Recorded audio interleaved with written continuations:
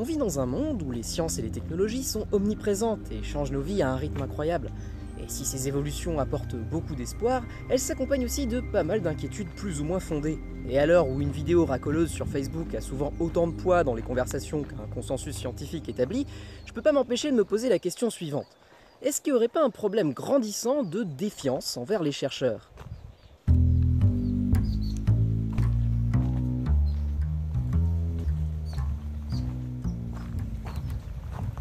En tant que scientifique, ça me fait mal d'entendre que le gouvernement de Donald Trump coupe le budget pour les sciences du climat sous prétexte que le réchauffement climatique serait un complot des Chinois. Une décision qui aura des conséquences néfastes qu'on peut même pas encore imaginer.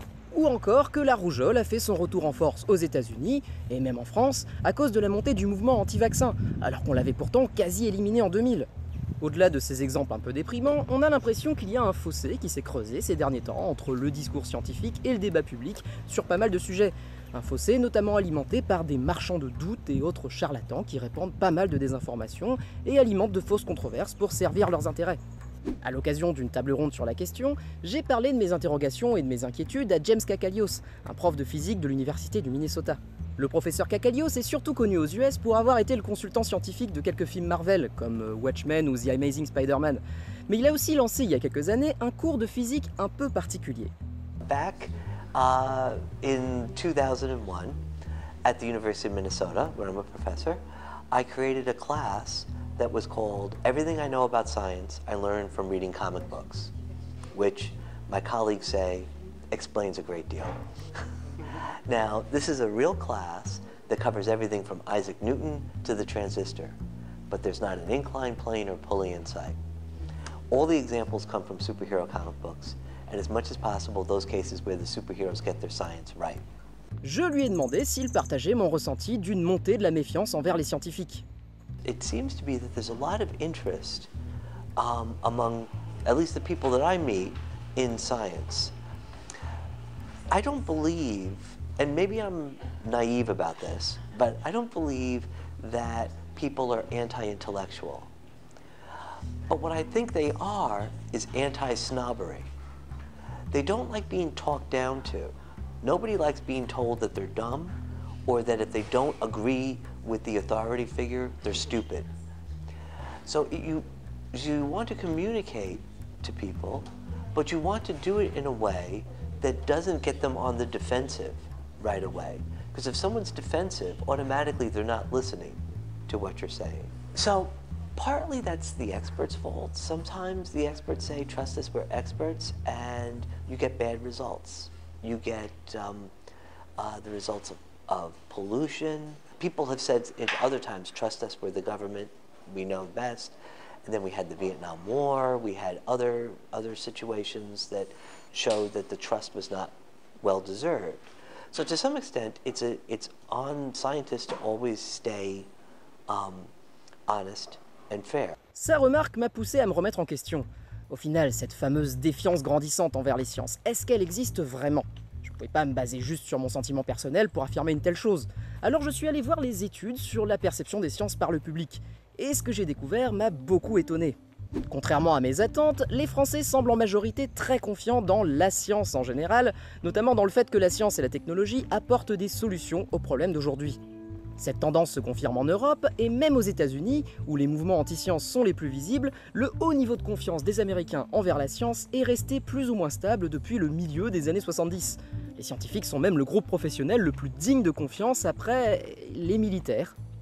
Par contre, il semblerait y avoir en effet une montée de la défiance dans des domaines très particuliers et très médiatisés, comme les OGM, les recherches sur le climat ou le nucléaire par exemple. Mais du coup, si la confiance du public envers la science en général est si grande, pourquoi est-ce que c'est si dur pour certaines personnes de croire le discours des experts lorsqu'ils affirment par exemple que les OGM et les vaccins sont sans danger, ou encore que le réchauffement climatique est causé par l'activité humaine ? Déjà, on peut remarquer que cette montée de la défiance se concentre sur des sujets polémiques, avec de forts enjeux politiques, industriels et financiers, dans un contexte de méfiance généralisée envers les institutions. Les gens se méfient notamment des affiliations et des sources de financement des scientifiques, et un chercheur qui bosse pour l'industrie sera généralement perçu comme moins digne de confiance qu'un chercheur qui travaille pour une université. D'autre part, la sociologie et la psychologie nous apprennent que les gens ne jugent pas une information selon sa seule véracité scientifique. Ils ont des valeurs politiques, morales, religieuses, qui peuvent entrer en conflit avec un consensus scientifique en place sur tel ou tel sujet. Et dans certains cas, présenter des informations objectives qui vont à l'encontre de leurs croyances les plus ancrées, les plus intimes, peut même avoir un effet contre-productif qu'on appelle en psychologie l'effet retour de flamme. Au lieu de prendre ces nouvelles informations en compte et d'actualiser leur opinion, ce qui serait la position rationnelle à adopter, la plupart des gens vont avoir tendance à rejeter ces nouvelles informations et à renforcer leurs croyances initiales. Ça vous est certainement déjà arrivé si vous avez l'habitude de débattre sur les réseaux sociaux. Ces effets psychologiques et sociaux sont souvent ignorés, et pourtant ils constituent un énorme challenge pour la communication des sciences, qui est encore largement dominé par ce qu'on appelle le modèle du déficit. Dans ce modèle, le public est considéré comme une coquille vide, passive et ignorante, parfois hostile envers la science, et qui n'attend que d'être rempli par la sagesse et le savoir scientifique.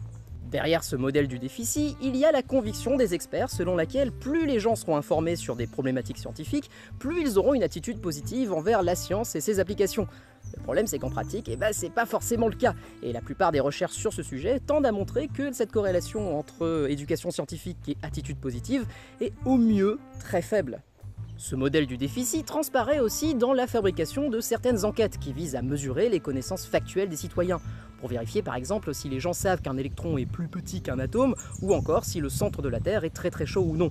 Il faut garder en tête qu'un tel sondage, c'est une mesure très limitée de la compréhension publique de la science. Ce serait dommage de limiter ce que les gens comprennent des sciences à leur capacité à répondre à des questions scolaires basiques. Ce serait négliger l'intérêt qu'ils pourraient manifester de telle ou telle manière en l'égard de certains sujets scientifiques, ou leur engagement à visiter des musées de sciences, ou encore leur compréhension du fonctionnement des recherches scientifiques. Sans compter que le mot « science » peut avoir des significations très différentes selon les personnes interrogées. Certaines personnes, par exemple, considèrent que l'astrologie est une science.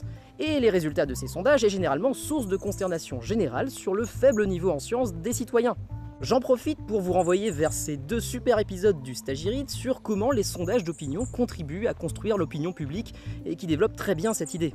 C'est facile de s'indigner de la bêtise des gens quand on entend que 30% des Européens ne savent pas que la Terre tourne autour du Soleil, ou que la moitié des Américains ne savent pas que l'humanité a évolué à partir d'espèces antérieures. Mais cette attitude indignée, elle fait partie du problème. Les experts ne veulent pas faire confiance à un public qu'ils considèrent illettré scientifiquement. Comme la méfiance ne peut mener qu'à la méfiance, ça se traduit dans les sondages par des attitudes négatives du public envers les experts, attitudes négatives qui confirment les préjugés des experts. On ne peut pas faire confiance au public. Cette attitude ne peut mener qu'à un cercle vicieux, à une prophétie autoréalisatrice. Et c'est comme ça que le modèle du déficit creuse lui-même un fossé entre science et société, qu'il prétend lui-même combler. En se focalisant sur la méconnaissance des sciences du public, les experts ne font que manifester leur méconnaissance du public, ou plutôt des publics, de leurs attentes, de leurs valeurs et de leurs questionnements. Des publics qui ont d'ailleurs la possibilité de se renseigner instantanément sur n'importe quel sujet grâce à la magie d'Internet. Les sciences et la société sont dépendantes l'une de l'autre. D'un côté, les sciences ne peuvent pas exister sans la société qui les finance, qui organise ces institutions et qui forme les chercheurs et les chercheuses. De l'autre, nos sociétés n'ont jamais eu à faire face à autant de problèmes dont les solutions sont techniques et scientifiques. Et si c'était d'abord à nous, les scientifiques, de repenser notre rapport à la société? Et si on passait de la posture du savant, qui apporte sa lumière sur le peuple, à la posture du chercheur, qui participe, comme tant d'autres, à la mise en culture de la science? Comme dans beaucoup de problèmes, la solution c'est le dialogue. La bonne nouvelle, c'est qu'il existe énormément d'initiatives qui permettent à ce dialogue d'exister. Certains organisent des bars des sciences, comme le festival Pint of Science, où chercheurs et autres citoyens, un peu partout dans le monde, peuvent échanger librement sur des questions de science et de société. D'autres proposent aux citoyens de participer au processus même de la science, par exemple via la plateforme Zooniverse, où vous pouvez aider les chercheurs et les chercheuses à classer les formes de galaxies, à chasser les exoplanètes ou à recenser les animaux de la savane africaine. Et pour James Kakalios, la clé pour établir un dialogue sain, c'est d'enseigner la méthode scientifique, à travers ses livres et son cours à l'intersection entre science et pop culture. Il s'agit de donner aux gens les moyens de vérifier la fiabilité des informations qu'on leur propose. What I was trying to do in the class is convey how a scientist approaches a problem. Because that, more than any equation, would be the thing, hopefully, that they take away. They will not remember, Faraday's law of magnetic induction. But if you can teach them how to analyze or think about a problem the way a scientist does, that's a skill that can be useful and applied going on. So science is not a set of facts or answers. Science is not as shown sometimes in the Star Trek or comic books, it's not being able to do calculations in your head instantly with robotic speed and precision. Science is rather a way of questioning nature and of determining how to extract answers to these questions with techniques of experiment and observation and testing against hypothesis. So that it is that questioning, asking, it is not about knowing all the answers, it's about asking the right questions. Once you ask the right questions, you know how to go about getting the answers. My goals, writing the physics of superheroes and doing these outreach efforts, is nearly all the people who read my book, practically none of them will become scientists and engineers, but they all will be citizens and voters.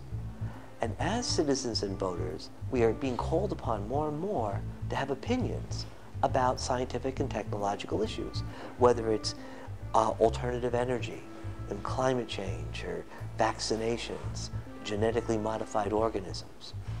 The more that as citizens we can know about the things that we're asked to have opinions on, the better will be the opinions. I'm not saying that they have to have my opinion, but I just would like the opinions to be technically sound and not just because they listen to someone shouting on the TV who sounds technical. Aujourd'hui, on produit des connaissances à un rythme tellement démentiel qu'il est devenu impossible de devenir expert en tout. Et pourtant, les problématiques auxquelles on fait tous face demandent notre attention, voire notre action.